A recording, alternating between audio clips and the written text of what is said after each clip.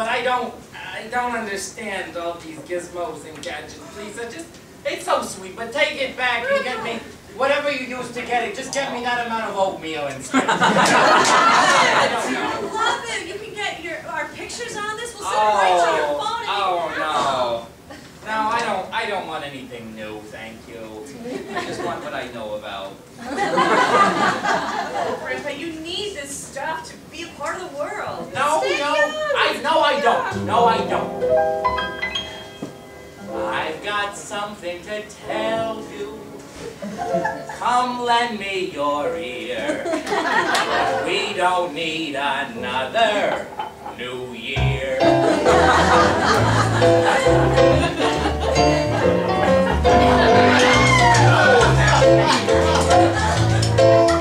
Okay, that's better. Yes, okay, much better.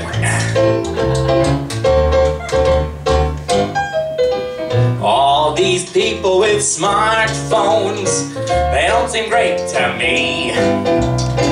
You need a new one every 6 months. How smart can they be?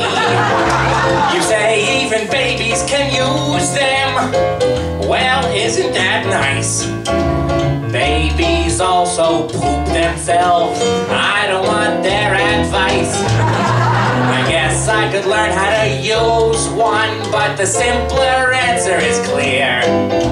Let's not have another New Year. It just makes sense to me. You got so many new ideas now, I just can't keep track. Pot's okay and so are gays, and green is the new black. You say I'm just rude and racist. Let's go back a tick. People used to call me tolerant, cause I was friends with a Catholic. I hate new ideas, but you could bring me some cheer. Just stop the world from having a new year.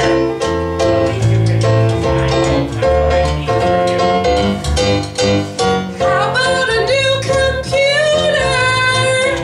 I say no. Don't you want a new car? Definitely no. You could really use a new television. Also no. New outfit, New Testament, New Hampshire, and Foxy's the new girl. No.